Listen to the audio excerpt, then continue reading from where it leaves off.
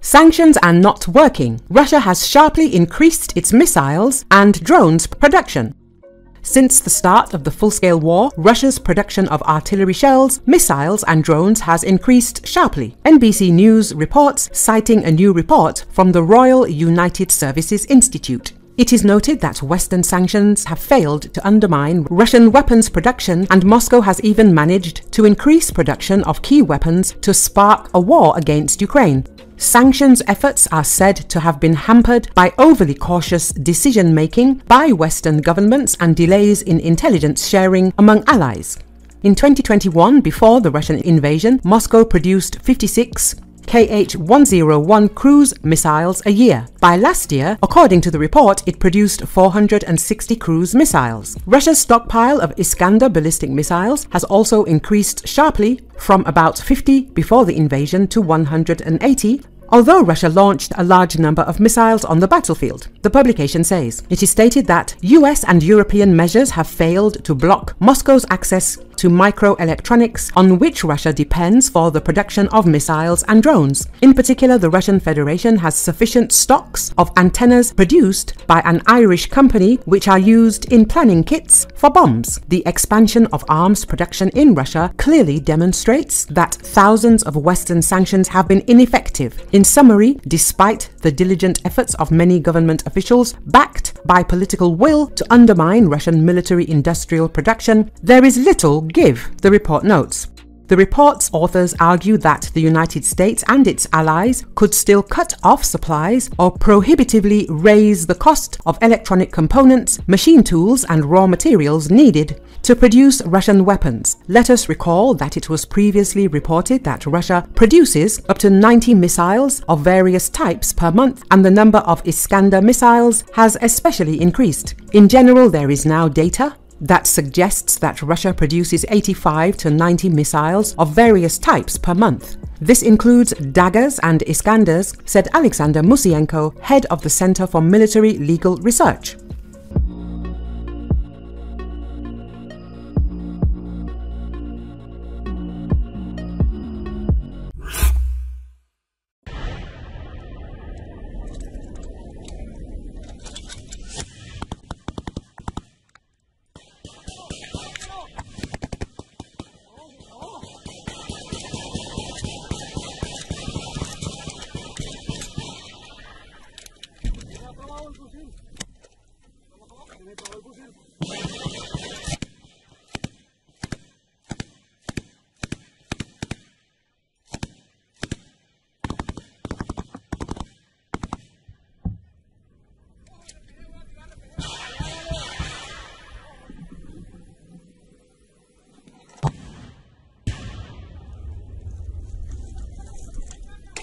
Control de...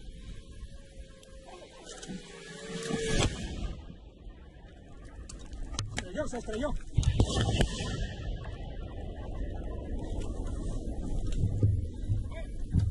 ¡Fuego!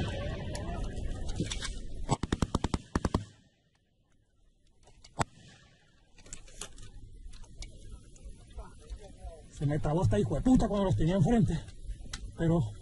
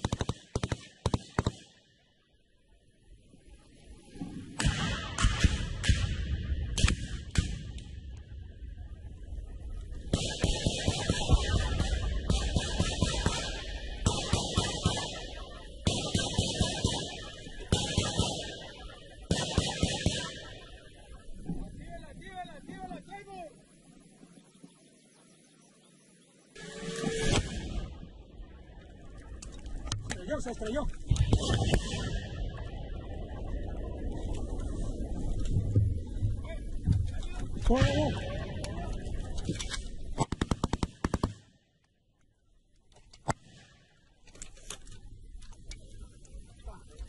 Se me trabó esta hijo de puta cuando los tenía enfrente. Pero